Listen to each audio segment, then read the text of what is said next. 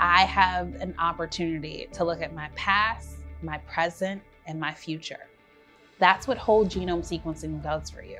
It tells you your genetic, your history, but then it also tells you where you are in this moment. What are you predisposed to? Then based off of that, you can make predictions on what your future will look like. Knowing that information on the front end, instead of being reactive to it, that's why this is so personal to me. Preventative access can create a domino effect on the rest of your health. So oftentimes, if you don't have prevention or just screenings, which are done, you fall by the wayside. And unfortunately, underserved communities are not getting the preventative and screenings that they should be.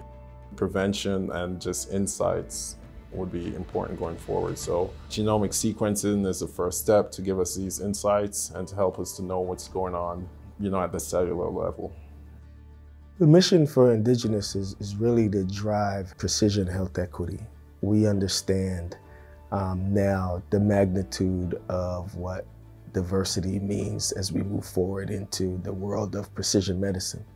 We're not going to be able to go back and fix the drugs that are on the market, but these new therapeutic areas are pretty brand new, where we don't have to start off where we left off, but we could actually build something that could be a lot more inclusive. IndyGeneUS AI is really leveraging multiple technologies for the benefit of traditionally underserved and underrepresented populations. First of being next generation sequencing and whole genome sequencing. And it holds the key to what's driving disease or their risk for disease later on in life. Second technology that we're utilizing is artificial intelligence and machine learning.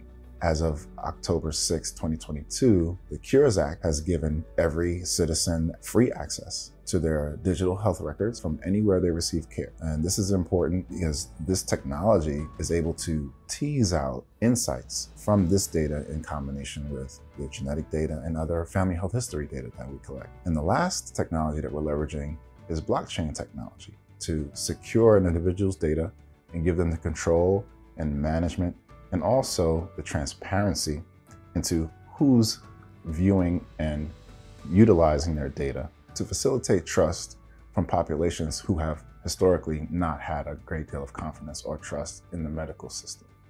The patients will now own the data. This has never been done in healthcare, and oftentimes big pharmaceutical companies are profiting from data from all of us. And so at IndyGeneUS, we want to give that ownership to the individuals, and so they'll be able to sell their data if they wish, and then produce actionable insights from this data, which will help them and many others to come.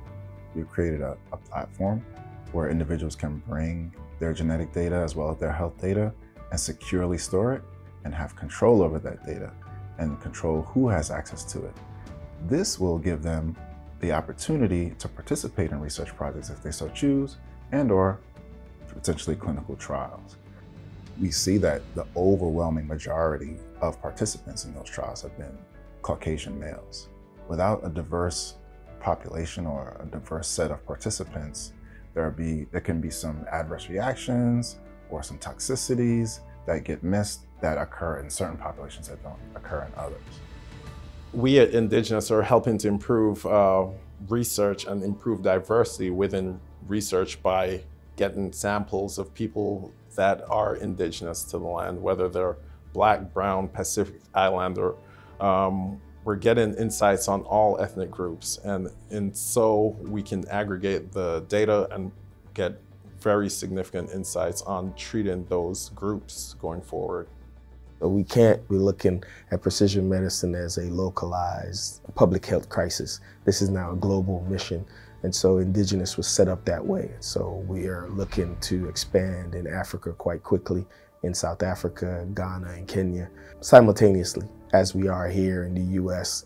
So right now IndyGeneUS is at that first phase where we're trying to create a repository on the blockchain that will encompass large data set of women, minorities, so that we'll have a reference library, so that we'll have better understanding of how some of these disease areas are evolving, and how indigenous could evolve and be ahead of whether it's the pandemic, pathogens, or looking at new disease targets and gene targets that we could come up with better efficacious drugs globally.